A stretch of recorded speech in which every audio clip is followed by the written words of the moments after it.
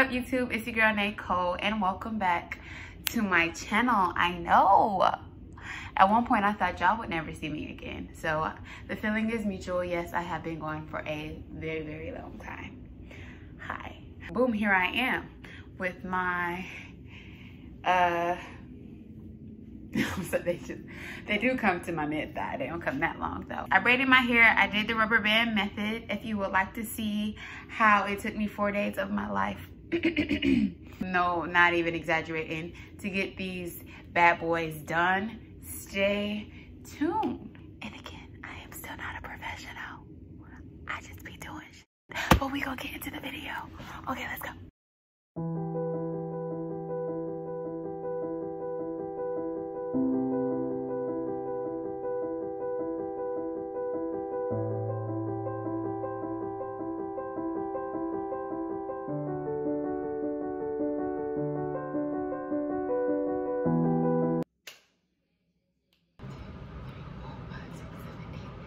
Nine more to go out of 1,000. It's currently 4 o'clock and here we are. Let's see if you guys can see. Am I set up? Yeah. So join me. I'm gonna show you how I do one of them. And then you're on your own. They go down to the bottom. What do I think of this method? It's tight. I can say I am glad I did the back ones first so I could get used to the weight. Depending on the color of your hair and your grip game, you will see the rubber band. I can see the rubber bands. If you like roll up on me real close like this, you're gonna see them too. But if you're like this far back, you know, you might see something glistening in the sun, but just mind your business. Anyway, we're gonna get started, shall we? Yeah, let's do it. Okay, so I already put my hair in rubber bands, as you can see. Here I am. I know some of them are gigantic.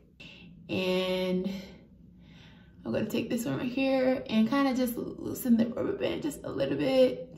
One tip, don't put on the rubber band too tight. Even if you don't think it's that tight, make it at least one looser, because once you put on the rubber bands around it, your scalp is gonna be pulled, okay?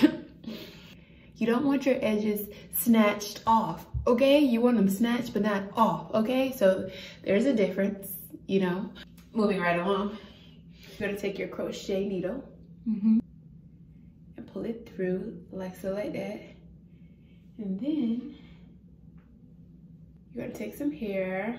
I don't know, y'all, I just been pulling, like pinching it.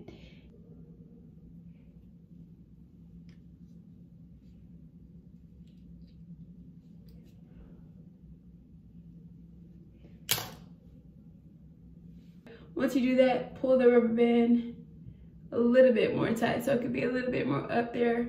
This is called the anchor method. Blend your hair as best as you can. I've been using Shine and Jam.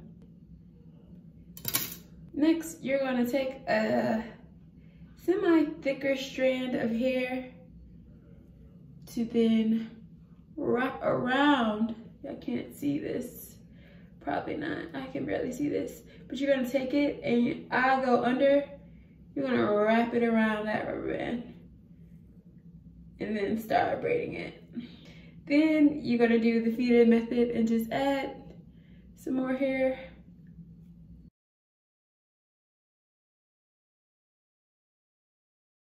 And then by then, your braid should be in. Can y'all see that one? I don't know if y'all can see that,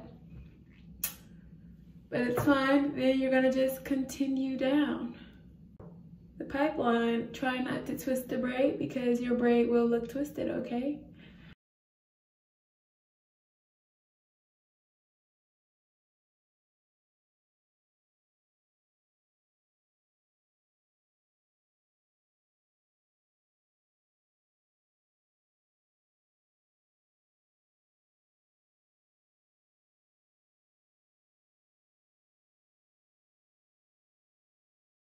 Okay, so this is the final look. These are my braids.